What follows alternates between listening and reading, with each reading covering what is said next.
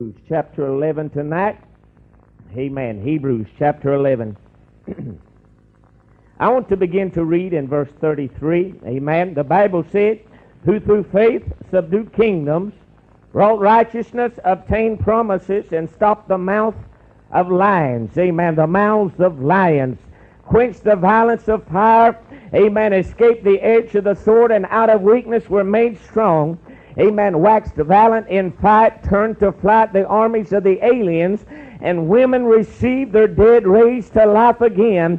Amen. And others were tortured, not accepting deliverance, that they might obtain a better resurrection. Amen. And I know we pray, but I always like to pray again. Amen.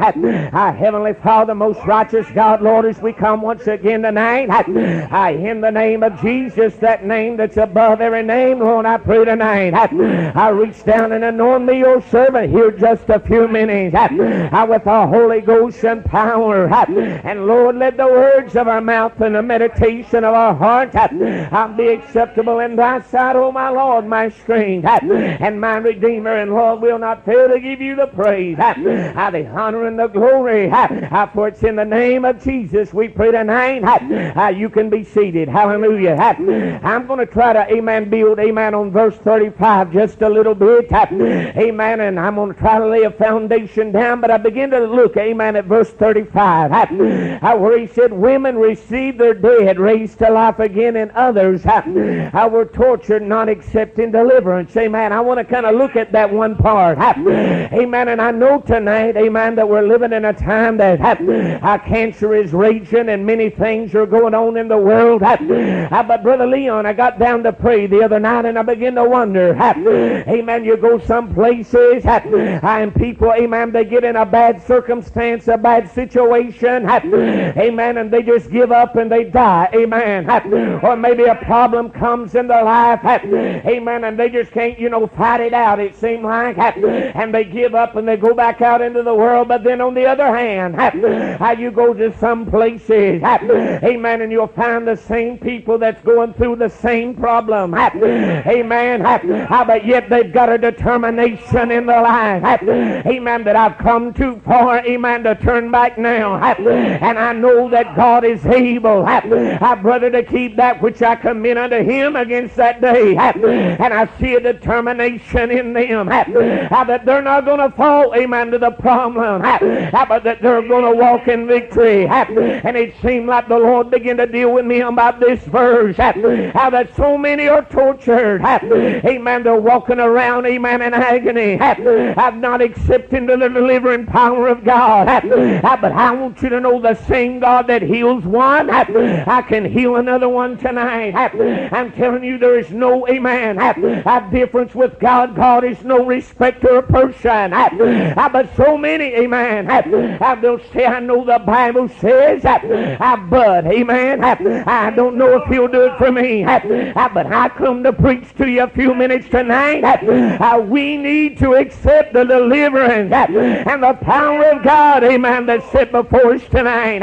Amen. You need to hear what I'm talking about. I'm telling you, the devil is raging, and we're in perilous times, and the Bible said, be sober, be vigilant, for your adversary the devil I walk in the body as a roaring lion, seeking whom he may devour. What is it, amen, about some people, amen, that just want to give up, and others, amen, like the little woman that had the issue of blood, that had spent all she had and grew worse, but yet she knowed if she could just press through the crowd, amen, and touch the hem of Jesus' garment, she knew that she was going to be made whole. I'm here to tell you tonight, glory to God, God is still well able to heal, and God is still able to save. God is still in the miracle working business tonight, but many people don't accept the delivering power of God. Amen. That's why you see them come into the house of God. Amen. All downcast. No joy. Amen. I had a woman, and I don't say this, amen, to be mean. But amen, it was my grandmother. She called me the other day, and she was crying. And she said, why is it, amen, that people are just not getting saved in my home church? Amen. And I said, there's no joy there. And they don't offer hope. Amen. They might as well just mark it down. Amen. I'm telling you, people that get in problems and they don't offer them hope. Amen. And folks are looking for answers tonight.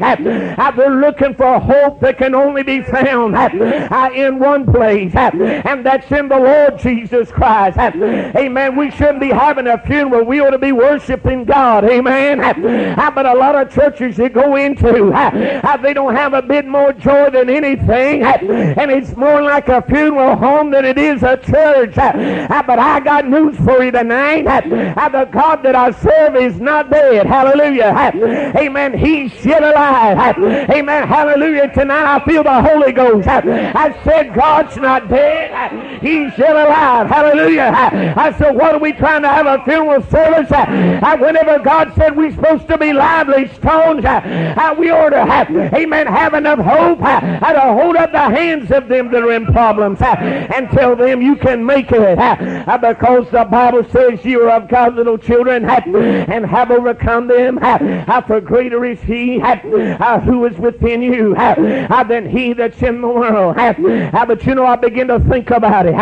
Amen. Why is it that we don't see, amen, people get that determination? How well the devil has lied to many and said you've got to be a powerhouse.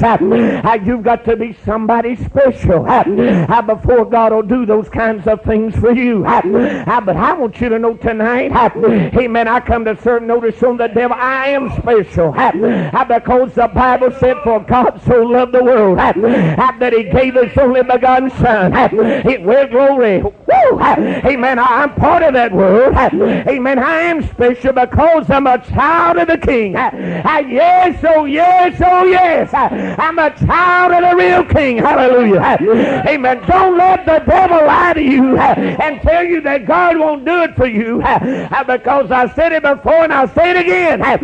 God is no respecter of person tonight. Oh, I thought back in my early ministry, amen, when I was first getting started out, amen, and I'd say, well, Lord, why did you call me to preach? I'm not Billy Graham. I'm not any of these great men. I don't have any great words. Amen, I slur sometimes, and Lord, I just don't think I can do it.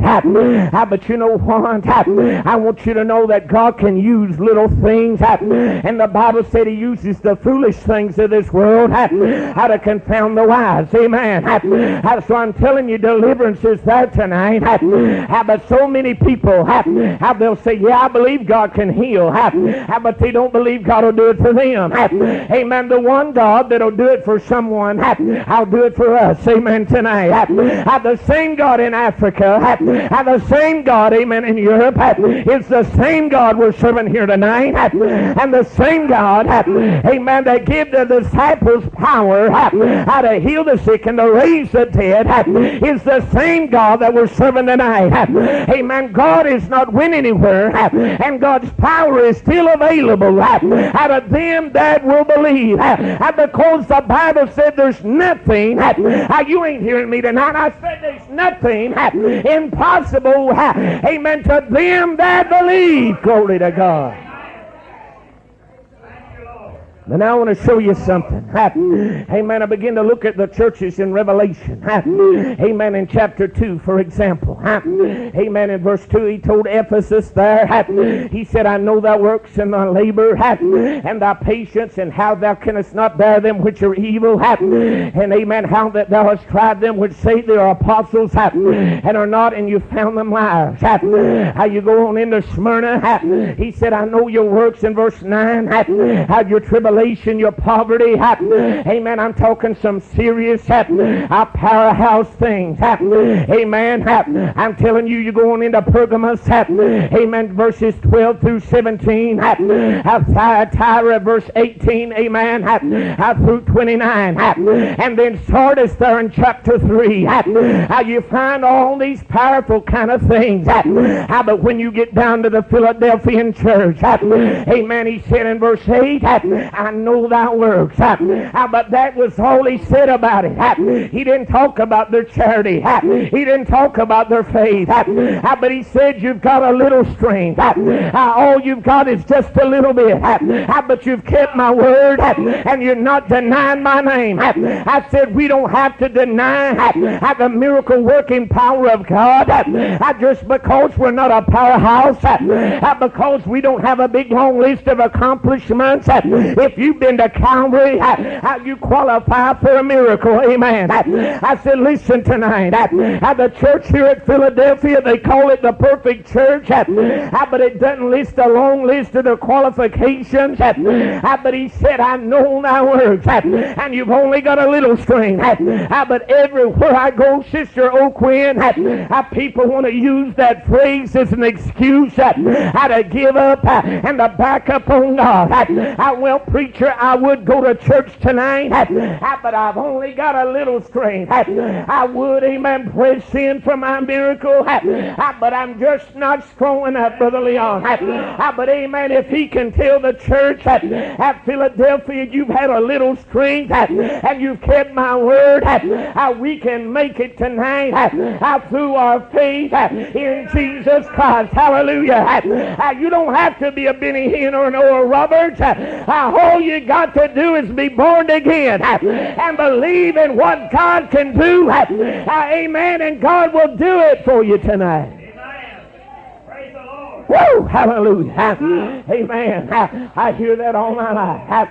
Amen. Well, I tell you, well, they got their miracle. He's a preacher. Amen. And I'm just a lay member. Amen. Don't use that as an excuse not to accept your deliverance. Amen. I want you to know the God that I serve prepares a table. Amen. In the very presence of our enemies. Amen. In the midst of your trial, when things are at their worst, that's when God is still at his best. Amen. The valley don't change God. I believe I'll shout anyhow. Amen. Glory to God. I know the devil don't like that kind of preaching, but I come to tell you, you be well able. I like the spies that went into the land. Brother Ten said we can't do it. For we were in our own sight as grasshoppers. In other words, we were small, we were little, we were not able to do it. But amen, I remember there were two men said we'd be well able. Joshua and Caleb. I said let us go in at once and possess the land. I mean, I get so tired of seeing the devil drag people down because they think they can't touch God. But I want you to know he's a prayer answering God tonight. And the Bible still said the effectual. The effectual, fervent prayer of a righteous man, it availeth much. I've said hallelujah, church. Amen. You may only have a little strength, but that ought to make you want to shout tonight, because God's grace is sufficient. And his strength is made perfect in weakness. Amen. I tell you, that blessed me. When I read about him. Amen. He had set before them an open door. And no man can shut it. He said, for thou hast a little strength. Oh, God. I don't know if I can make it or not. I've only got a little strength. He said, well, I've already opened the door for you. Amen. Because you've not denied my name. You've kept the faith. In other words, and I'm here to tell you tonight, the devil has lied to so many. They thrown up their hands and they gave up because they said, well, I'm not that one that shouts or runs up and down the aisle. But brother, let me tell you something tonight. Amen. God is looking at your heart. And the one question tonight he wants to know is, do you believe? We ought to be like the little man whose son was possessed by a devil and say, say, Lord, help our unbelief. Amen. Lord, help us get to the place that we could get back looking for miracles and believing God is going to do it. Amen. I can remember a time in my life whenever things went on in the old church, they'd gather around and they'd pray all night long. Amen. But now we're so busy. We've got our lives. Amen. We don't have time to look for a miracle. We just accept it as something that's got to happen. And now somebody said, now preacher, I know the Bible said it's once appointed unto man to die, and we all got to go sometime. But my Bible also says we can add to our days, or we can shorten them. Remember what we do. And I'm ready to go to heaven, but I don't want to go before the Lord is ready. I want to stand here and preach the word of God. Amen. I know like Paul, he said, I got a desire to depart, which is far better. Hallelujah. I know I got a better home, amen, awaiting on me. But he said it's more needful for me to abide. In other words, to stay here in the flesh. Somebody's got to stand in the gap. Somebody's got to be a witness. Somebody's got to tell them, amen, about Jesus Christ and the hope and the power. Whoa, I said the power that's still in the Word of God today. Hallelujah. Amen. It's what the Lord began to deal with me about. Amen. I'm telling you, many people, they just cry and they're ready to quit. Amen. You know, the devil comes, and they just want to fold up. Amen. They just want to be like Elijah and sit under the juniper tree and say, Lord, it's enough. I'm ready to die. I'm no better than my fathers. Come on now. I know this is hitting home. But pray for me just a minute. Amen. Hallelujah to God. But the same God that gave Elijah victory on the mount just a little bit before that allowed him to see the fire fall, that was the same God that was going to take care of him. And I want you to know tonight your problem, amen, don't change God. Amen. God is the same. Amen. Despite where you are in life, whether you're on the mountain or whether you're in the valley. And the Bible said Jesus Christ, the same yesterday, today, and forever. He said in Malachi chapter 3 and about verse 6, he said, I change not. And I'm so glad for that. And that it's not just for the powerhouses, them that's got the long list, because you know, when I come to the Lord, I didn't have anything much to offer him. I made mistakes in my life, but I had a heart and a life, and I said, God, you do with me, I'm yours. Do with me what you will. Amen. I didn't have riches. I didn't have a good name to offer. I like some people do. But hallelujah to God. He looked and seen I had a little strength, and that I'd keep the word. Amen. So he set before me an open door. I said, church, tonight we can make it because God has made a way where there seems to be no way. And he said, he said, I'll work where no man can hinder. Hallelujah to God. But you know what? There comes a time, amen, in our life, we got to strengthen those little things. Amen. Strengthen those things that remain. Revelation 3 and 2. He said, be watchful and strengthen the things which remain and that are ready to die. For I've not found thy works perfect before God. You've had a little strength and you've kept my word, but don't be satisfied with just a little bit. I strengthen those things that remain. Amen. Dig in. Amen. Get hungry for more of God. I told them here, amen, maybe the last time, I said I refuse to spend my life trying to coast along on somebody else. Amen. I want God to use me. I want to feel him. I want to feel him in my hands. I want to feel him in my feet. Glory to God. I don't want to hear somebody tell me about how God did for them. I want to know for myself. Amen. Because it's better felt than told. You can tell me about it. But amen, the have can never be told. But when you get into that power of God and you begin to feel the anointing of God get on you and run down your feet. Amen. Hallelujah to God tonight. I said it's better than anything anything anybody could tell you. Amen. Oh, we need to be encouraged tonight to get back to the faith which was once delivered unto the saints. Amen. Even though you've got just a little bit, strengthen that little bit, use that little bit. That little bit's enough if God's in it tonight. Hallelujah. Amen. Because the Bible said if you have faith has the size of what? Faith has the size of a grain of a mustard seed. And brother, that's small. Amen. I mean, that ain't even big as a dime. That ain't big as a quarter. And that definitely is not big as a nickel. But it's teeny. And it's tiny. But you know what? He said if you've got that much faith, you can move mountains. You can get the job done. And I want you to know tonight, glory to God, that if we'll let that faith begin to rise up in us, instead of standing in front of the mirror saying I'm not worthy and I can't do it, amen, but let God arise and let God be the truth and every man a liar, I believe we'd see more miracles in the church.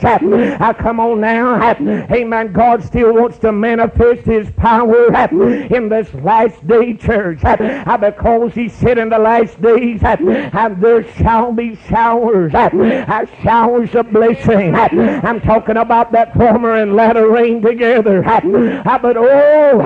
it's hard to find somebody that believes God will do it for them in their midst. They'll say I believe it, but you can't get them to believe it for themselves. But I'm here to tell you tonight, we need to strengthen that little bit that remains, those things that remain, amen, and let God stir our heart and get back to the place, amen, that we see God move in the midst of our church. People are getting tired of going to church in a form and a fashion, amen, hearing a little singing, a little sermonette and going home. Amen. They're looking for the power of God.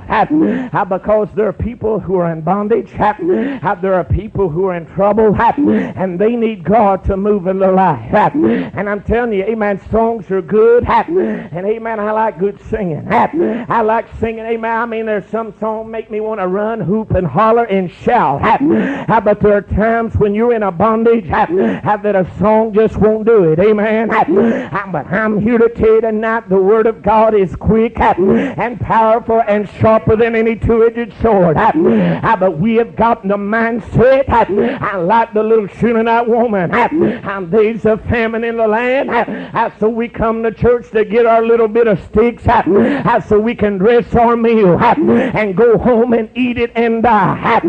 But I'm glad somewhere along the way, here come the man of God. I said, well, yeah, you make for me first. And how did, amen, the meal didn't run out in the bow, and the oil didn't run out in the cruise. There was more in that little bit than what you realize. And you may think you've only got a little bit tonight, but I'm telling you, if God's in you, there's more in your little bit than everything the world's got to offer. Hallelujah. The Bible said better is a little, not the huge amount, but better. I said better is a little that the righteous man have, amen, than the riches of many wicked tonight. Glory to God. Oh, we're just waiting to die. Oh, how are you, sis? I'm just here. Hallelujah. How are you, brother? I'm just here. Will you come together a little bit of sticks so we can go back, and we're just waiting to die. Waiting on Jesus come and get us. But you know what? I believe God wants to stretch that little bit that you got and show you that He's able to provide. That He's Jehovah Jireh. Amen. I can just imagine that woman looking down in that barrel. Amen. Wondering where all that meal is coming from. And I've seen people come to church and they really didn't know anything about the Holy Ghost. And they said, man, I ain't ever going to act like that man. But when the Spirit of God began to come down, amen, I mean, I've seen them chop their hair down. I've seen them roll up under the pew. I've seen them run laps in the church. I see they had more in their little bit than what they realized. But see, the thing is, you got to take your little bit and give it to God. And when you give that little bit to God, amen, God is able, amen, to bless it, multiply it, and use it to meet the needs that are in your life. Hallelujah. I mean, it's that way even in the Pentecostal church. Amen. We get stirred up and we shout every now and then. Amen. But on your everyday, ordinary service, we just coasting along. We're here. We're fulfilling our Sunday night obligation. Woo! Don't shout me down. Hallelujah. We're fulfilling our Sunday night obligation. Well, maybe we'll get the anointing Tuesday night. I guess that's the way God wanted it. Amen. Come on now. But where's the altar? Amen. Of praying saints. Amen. Of saying, send the fire. I send the fire. I know we're so content. Amen. We're just waiting to see what God's going to do. Amen. Hallelujah. And we're not accepting the deliverance. And that's why a lot of folks, they come in burdened and they leave burdened. How they come in tortured and they leave tortured. But I'm here to tell you tonight, if we'll take that little bit, begin to use it for the glory of God, how that little bit can bring down every opposition, every enemy how that the devil puts in your way. I want you to know it wasn't no 10-pound sledgehammer how that David carried down into the valley of Eli to face Goliath, but a little smooth stone. And if that little bitty rock was enough, amen, to bring down a Goliath, then amen, the little faith that you got can move mountains out of your way. Come on now, I can't get no help in here tonight. I said hallelujah. It don't take a whole lot. You just got to learn to believe and trust God. Amen, praise the Lord. But we're waiting, you know that. I have been us. We'd have been waiting for the 10-pound sledgehammer. Amen, I ain't going down there unless I'm prepared. But you know what? David knew God was going with him. Because when old Goliath began to threaten him, and amen, told him, I'm going to feed you to the fowls of the air. Amen. David said, you come against me with sword. Woo! Amen. You come against me with spear and shield. I want you to know I'm coming to you in the name of the Lord. Hallelujah. It may not seem like much to you. Goliath, you've stood there and you've cursed the gods of Israel. But you're going to find out who's God. Amen. I'm glad it didn't take much. Amen. Glory. I said glory. Glory. He's a miracle working God tonight. Goliath found out. Amen. Amen. He lost his head. Amen. But it come from just a little rock. Just a little rock. Amen. Just a little bit. Amen. We want to change the world, but we think we've got to have a sanctuary to hold 10,000. Amen. When 120, amen, turn the world upside down. Woo! Glory! Hallelujah to God. How you want to bring it down? It went back down to, amen, you might say 11 before the appointed Matthias. Amen, or 12, whichever way you want to call it. Either way is correct. But I'm telling you, amen, they turned the world upside down. Because they were determined how to use what they had. Glory to God. Praise the Lord. All right. But we're so negative. I went somewhere and preached the other day, and amen, the pastor didn't mean it, and I'm not trying to be funny by saying this, but I'm going to tell you. I preached, and I sat down, and he said, whoo, glory to God. He said, that's good. Amen, and it pays us to be ready. He said, because of all this pestilence and stuff that's going on, amen, he said, you never know when something's going to get in your body, and I know that's the truth, but we better watch what we say, amen. People come to church to get picked up and know that they can face it, not to have to look over their shoulder and worry about something else. And he got to talking about this bird flu, amen, that's in the world. And he said it's about every foreign country. And he said right back there sits a man just got back from Africa. And he may even have it and don't know it. And I'm sitting back there, no, don't you put that on me, amen. And when it come time to dismiss, nobody wanted to hold my hand and pray with me, amen. But I'm here to tell you tonight, we better quit being so negative and start getting some old-time Holy Ghost faith back in our churches. To tell people, like Paul, I can do all things, and you can do all things through Christ who strengthens you. Amen. About to shout tonight, glory to God. Amen. How about we? Oh, hallelujah. I tell them we got that old sad hee-haw religion. How we want to get up and talk about how we got our battle scars and how we're hurting. And I'm not making fun of nobody tonight. But amen. Yeah, get your request out there. Tell them what's wrong. And then say, but I know God's going to bring me out. Hallelujah. Amen. God's going to bring me out of this desert. God's going to bring me out of this situation. Expect a miracle and find out what God is going to do in your life. Strengthen those little things. I ain't even got there yet, but I'm trying to go. Hallelujah. Strengthen those little things. Well, amen. The first scripture the Lord gave me was in Judges. And you've heard me talk about chapter 15 whenever how Samson is fought with the jawbone. And amen, how he slew so many Philistines. Slew 1,000 men therewith. Amen. And the Bible says that he was sore athirst in verse 18. Amen. And he called on the Lord and said, Thou hast given this great deliverance into the hand of thy servant, and now shall I die for thirst and fall into the hand of the uncircumcised. I mean, did he really realize what he was saying? This was the same God that could have let him be slain by the Philistines, but moved on him, and he was able to take a jawbone and kill 1,000 men. Amen. And then he starts saying, but oh God, now I'm thirsty. I'm going to die first. And if God is big enough, what I'm saying, if God is big enough to save us, don't you think he can take care of a doctor bill and now and then? Come on now. Amen. A power bill, a car payment. Amen. But yet God saves, does the, amen, the miracle, the incredible thing. And then like Samson, we want to cry, but Lord, now I'm dying of thirst.